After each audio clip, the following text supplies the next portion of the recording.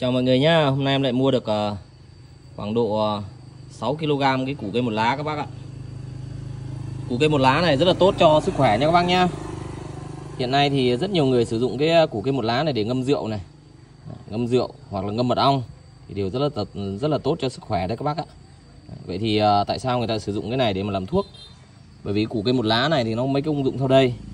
Thứ nhất là nó chữa các cái bệnh liên quan đến đường hô hấp các bác nhá.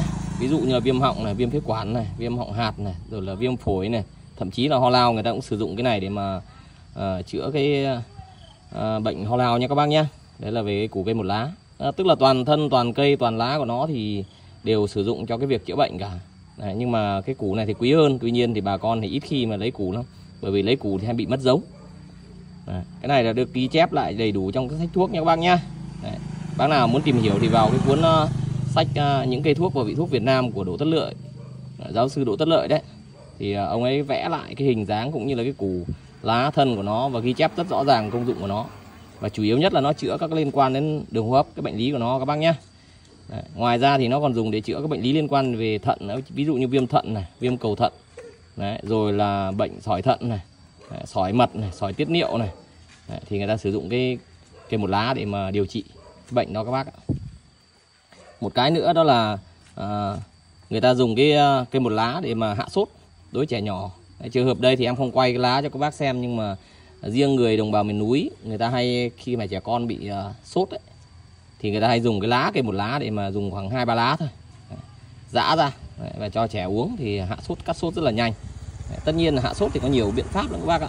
Đấy, nhưng mà cái củ cây một lá này là một cái liệu pháp rất là an toàn. Đấy, cho sức khỏe. Đấy. Và nếu như bác nào mà có nhu cầu thì có thể liên hệ với em theo số điện thoại là 038 898 4410, và đó là số Zalo của em luôn. Đấy, cái này thì có nhiều cách sử dụng các bác nhé, mà ở trên em vừa mới nêu chỉ là hai cách phổ biến, đó là ngâm rượu và ngâm mật ong thôi. Đấy. Và có cái cô ở trên Sơn La đã từng mua cái cây một lá này về để mà điều trị cho con cô ấy cái bệnh đó là bị sỏi mật các bác ạ, sỏi mật. Đấy, điều trị cái này rất là tốt nhé. Đấy. Thì vừa rồi em chia sẻ với các bác đến mọi người cái củ cây một lá. Đấy, mặc dù đây là hôm nay là em vặt hết lá em phơi rồi, đây là đang tranh thủ xịt rửa. Đấy, bằng cái máy áp lực cao này. Cái này có khách đặt rồi các bác ạ. Nếu bác nào có nhu cầu thì em sẽ tiếp tục mua tiếp ở bà con để mà gửi cho các bác.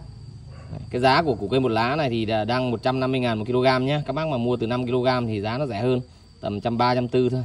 Đấy. Mà mua nhiều nữa thì giá nó lại giảm nữa. Đấy, về đang mùa cây một lá nhé, nó chỉ xuất hiện khoảng trong vòng có 2 tháng, đó, từ tháng 6 đến tháng 8 thôi các bác nhé, 2-3 tháng thôi. Đến hết tháng 8 một cái là nó rụi lá và người ta không thể tìm để mà đào được cái củ cây một lá này, nó biến mất khỏi mặt đất.